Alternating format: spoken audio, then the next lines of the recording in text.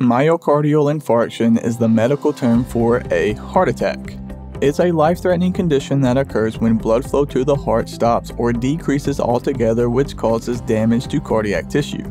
We created this video to cover the medical definition and provide a quick overview of this topic. So if you're ready, let's get into it.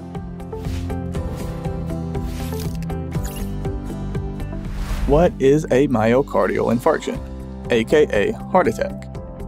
As we mentioned, a heart attack occurs when the coronary arteries are blocked, which stops or decreases the amount of oxygenated blood that can reach the heart.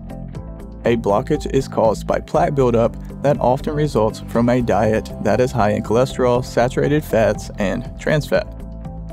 Unfortunately, some people are more at risk of suffering from a heart attack than others. Here are some of the risk factors: old age, family history, obesity, high blood pressure, high cholesterol levels, high triglyceride levels, diabetes, smoking, alcohol use, high levels of stress, and physical inactivity. Some of these risk factors are out of your control, such as age and family history. However, the majority of them can be limited simply by making healthier lifestyle choices. Now let's talk about the signs and symptoms. Some examples include chest pain, chest tightness, dyspnea, diaphoresis, anxiousness, dizziness, tachycardia, tachypnea, and cyanosis.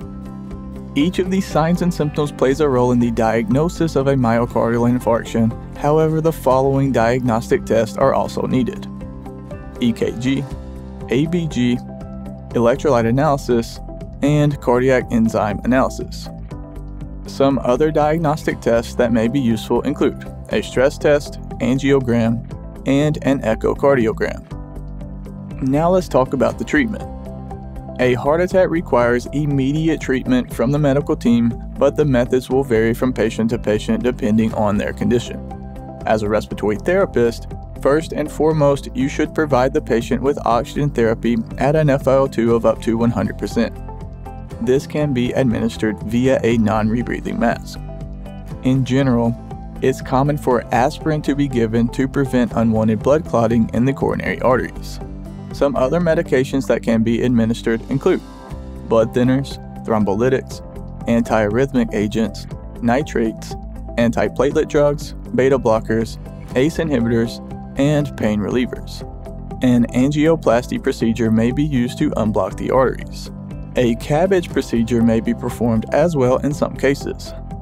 If a dangerous arrhythmia is present, such as ventricular fibrillation, then a shock via defibrillation would be indicated to attempt to return the patient's heart back to a normal rhythm. Again, the treatment methods for a heart attack depend on the condition and symptoms of the patient. We created this quick video just to give you a brief overview of this topic. We'll be breaking it down into much more detail in a separate video. Keep in mind that this video is for educational and informational purposes only. Real quick guys, do me a huge favor and hit the like button. It really helps support the channel and I greatly appreciate it. And while you're down there, go ahead and click the subscribe button as well, because we have a ton of other videos on our channel that I think you will enjoy. Just a quick reminder, we are not doctors. This video is for educational and informational purposes only. And if you want to dive deeper and learn more about this topic, you can go to respiratorytherapyzone.com, where we have a ton of free study guides, practice questions, and other helpful resources. I'll drop links to everything you need right below this video down in the description. Thank you so much for watching all the way to the end. Have a blessed day, and as always, breathe easy, my friend.